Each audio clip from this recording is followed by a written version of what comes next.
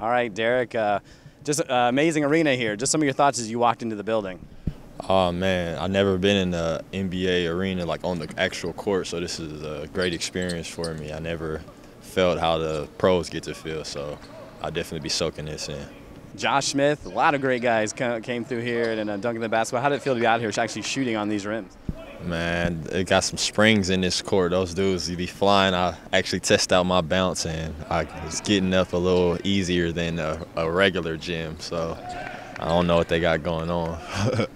Amazing. So, I mean, we're almost about 24 hours till game time. I mean, are you just eager to get into this game? Or, I mean, just it seems so close now. Yeah, I'm excited. Tomorrow, it's not a better way to end my senior career on a game like this, national championship game.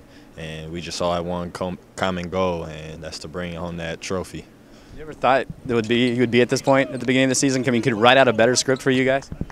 I mean, I don't want to say that I didn't think we would be here, but you know, it's kind of shocking that we are here at the same time. So I never doubted us or anything. I knew we had the potential from day one. It's just bringing it all together and making it happen.